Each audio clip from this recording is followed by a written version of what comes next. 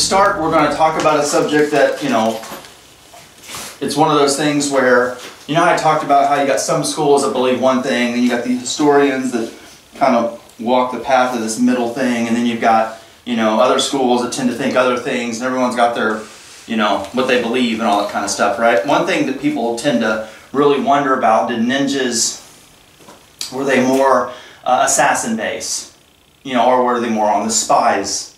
This is not quite the same thing. One's objective is to go kill someone and come back, right?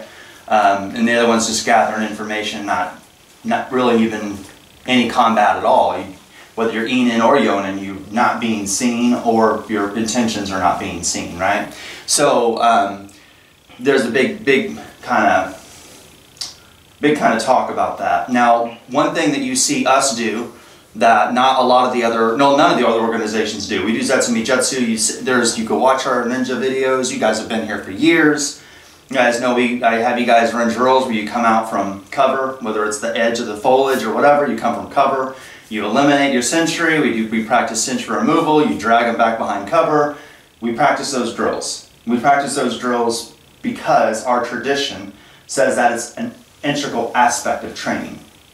Now, I want to read a couple quotes from a couple different sources, and give you guys, and then read something from the actual the Tomo-ryu Shodenomaki, so you guys can hear that aspect, and then you can hear where we're coming from certain things. Okay, what makes us different from other schools, right? Because majority of schools that you see, it's like, oh, I'm seeing it's either practicing spine or practicing taijutsu or practicing maybe kobujutsu.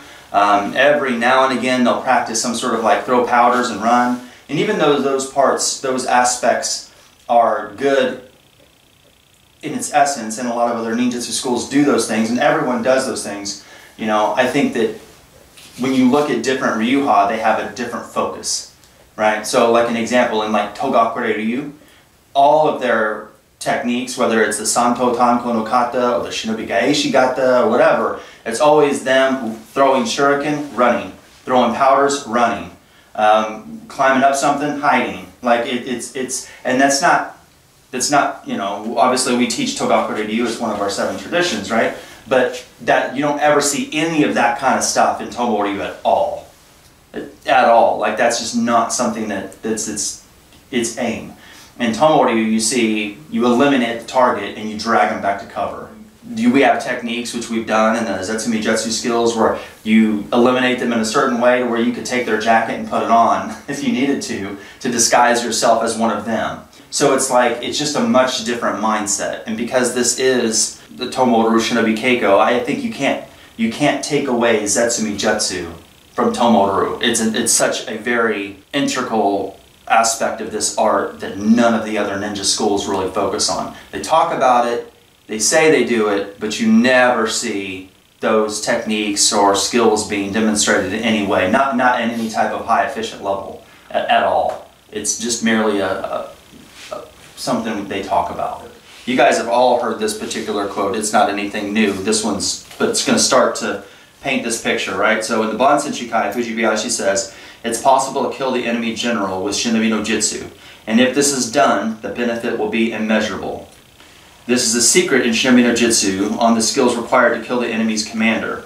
In a case where your ninja can kill the enemy general, then it will bring enormous benefit to the enemy, and the enemy will submit without fighting. So basically, to start out, it is possible to use ninjutsu to kill the enemy general, and there are secrets on how it should be done using that, okay? Let's just start with that.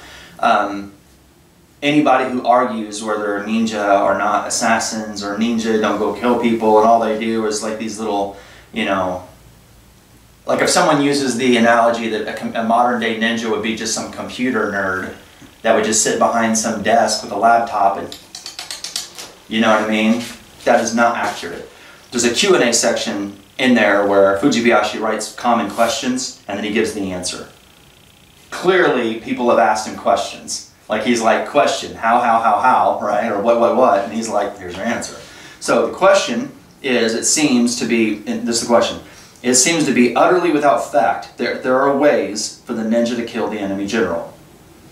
So clearly, he's been asked so many times, how do ninjas kill generals? that he felt it to be necessary to put that in the Q&A section. His answer to that in the Banzenshukai is, there is a principle which is extremely subtle, therefore I should remain silent on this topic at this point.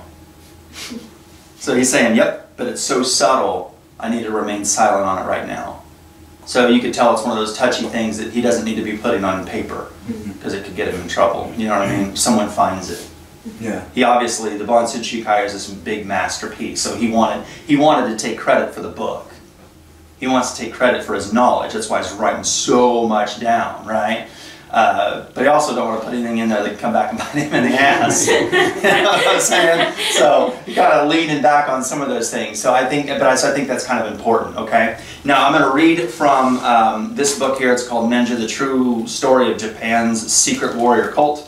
Right? By Stephen Turnbull. Again, he's got a PhD in Japanese history, and he's done so many books on the ninja and samurai and all that kind of stuff. Some of his books now, with modern research, even he says that some of them are maybe the information might not be completely accurate, kind of thing. I tend to like his books. I think his research is spot. I think he's right on the number with many things. Just like everybody else, when you research things and you write things, you are writing it from a perspective and, you know, your opinion of facts, not so much exactly as is. So again, take everything as is. I don't think that buying these books, when you're looking at historical writings from PhDs, whether it's, you know, Turnbull or Kassim or anything like that, I don't know that, again, I would put them in the same category as you're buying something like the Banzenshukai or the Book of Five Rings. It's a supplement. This isn't going to make your training any more enlightened, right? But I'm going to use this book as an example, okay? There's a time where Tokugawa Ieyasu, he came from Mikawa, right, as a little boy. And we'll talk about kind of a general overview of the Sengoku-jirai a little bit later. But, so, brief snippet, little boy, he's born, he gets traded away at a young age for political reasons. He gets pulled from his family, and here's his 5-year-old off somewhere, right? His name is, you know, whatever his birth name is. Then he goes back to Mikawa, he becomes the leader, and he gets a samurai name called Tokugawa Ieyasu, which is what we know him as today, right? That's his historical name. Anyway, Tokugawa Ieyasu changed everything. He was the one that kind of empowered ninja. He used the Iga ninja for many things. He used the Koka ninja for many things. In history, there was a time where he needed help from the Koka ninja, and he asked this particular ninja. His name was Tomo Sukesada, right? And which in our tradition is one of our Sokes. Okay, but anyway, Tomo Sukesada, and he asked him for help to raid this particular place, right? And I'm going to go through a historical ninja raid with you, the way it happened from a PhD in Japanese history, okay? It says, we mentioned briefly at the state of this chapter the intimate relationship that grew between the future shogun, Tokugawa Ieyasu, and the inhabitants of Iga and Koka. Between the Tokugawa and the Iga ninja is closely connected with the disastrous Iga ninja revolt, 1579 to 1581, which they're talking about the Battle of Okehazama, when Oda Nobunaga fled into Iga and then just dismantled it. Okay, that's what he's meaning here, which will be covered later in chapter 6. We're not going there. But anyway, the employment of the Koka ninja is much more straightforward and also very well recorded. But basically he's saying is there's a connection between Tokugawa Ieyasu and the Iga because of Iga Naran, but it's hit and miss. It's piecemeal at best. But the connection between Tokugawa Ieyasu and the Koga ninja is very straightforward and very well documented. I understand that most ninja traditions don't have documented proof that their Ryuha raided a fucking castle and took out hundreds of samurai, right? But Tomo-ryu does.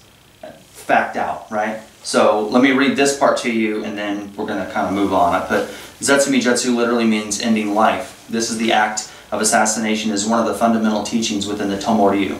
We should first start out with understanding that shinobi are not just assassins. Shinobi are military soldiers with many skills, and assassination is just one of them. In approximately 1562, Tokugawa Ieyasu wanted to hire the top shinobi to take a mission that was so extreme that was almost certain death. he employed 80 Koka-trained shinobi from the Tomo-ryu, led by Tomo Sukesada, 7th Soke of the Tomo-ryu, to raid the outpost of the Imagawa clan that was guarded by over 200 samurai. The Tomo-ryu shinobi of Koka infiltrated the castle, set fires to its towers, and killed all of the leadership along with over 200 armed samurai.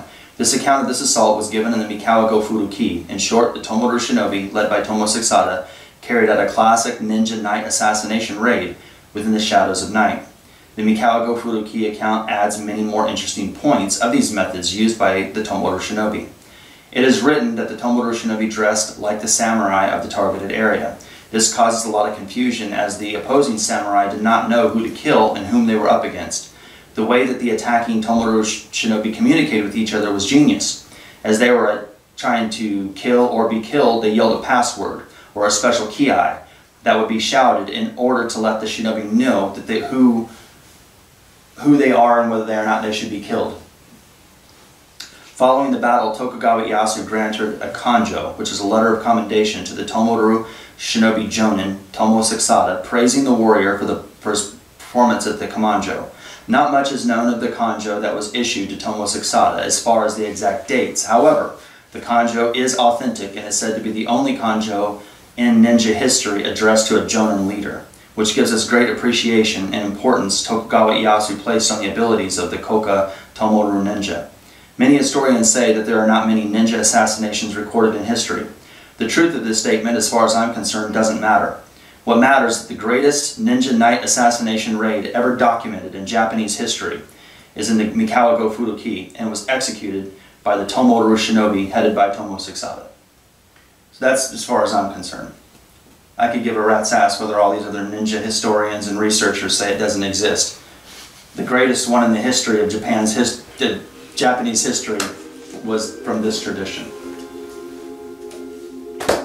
The only reason I brought up this book, right, is because this book backs up the facts of this book.